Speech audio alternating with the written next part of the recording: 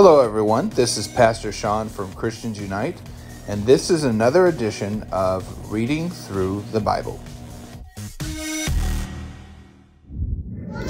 On today's episode of Reading Through the Bible, we're going to be looking at 1 Thessalonians chapter 5.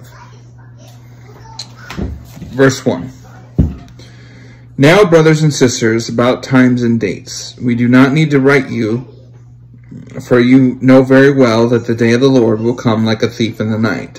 While people are saying peace and safety, destruction will come on them suddenly, as labor pains on a pregnant woman, and they will not escape.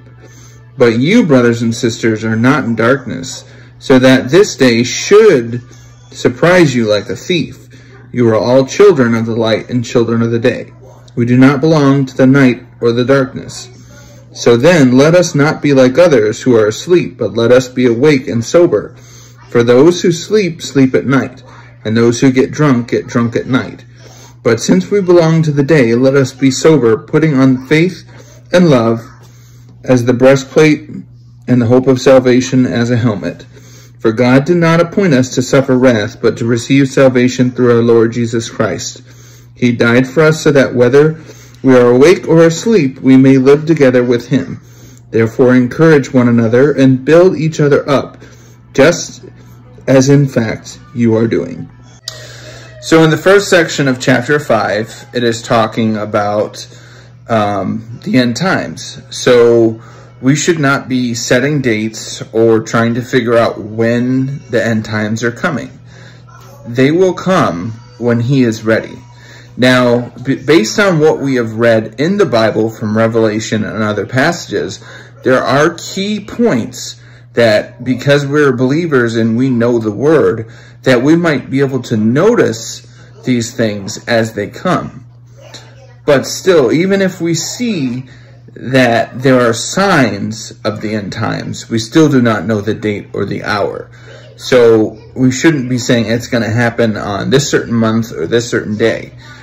Because it is God's timing and not our own. So those that are not Christians, though, and those that are in the darkness, they will be surprised when this all happens and won't even have a clue of what is going on. Final instructions, verse 12. Now we ask you, brothers and sisters, to acknowledge those who work hard among you, who care for you in the Lord, and who admonish you. Hold them in the highest regard and love because of their work. Live in peace with each other, and we urge you, brothers and sisters, warn those who are idle and disruptive. Encourage the disheartened, help the weak. Be patient with everyone. Make sure that nobody pays wrong for wrong, but always strive to do what is good for each other and for everyone else. Rejoice always, pray continually, give thanks in all circumstances, for this is God's will for you in Christ Jesus. Do not quench the Spirit. Do not treat prophecies with contempt, but test them all. Hold on to what is good. Reject every kind of evil. May God himself, the God of peace, sanctify you through and through. May your whole spirit, soul, and body be kept blameless at the coming of our Lord Jesus Christ. The only one who calls you is faithful, and he will do it. Brothers and sisters, pray for us. Greet all God's people with a holy kiss. I charge you before the Lord to have the letter read to all brothers and sisters. The grace of our Lord Jesus Christ be with you.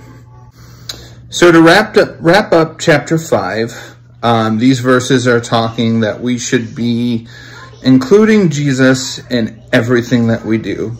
We should be praying when things are good, praying to him when things are bad. We should always be including Jesus into our lives and be thankful for what he does. And we should fellowship with other believers as well, so that we're connected to God in that way. Thank you for listening to this edition of Reading Through the Bible. We will move on to chapter 4 next.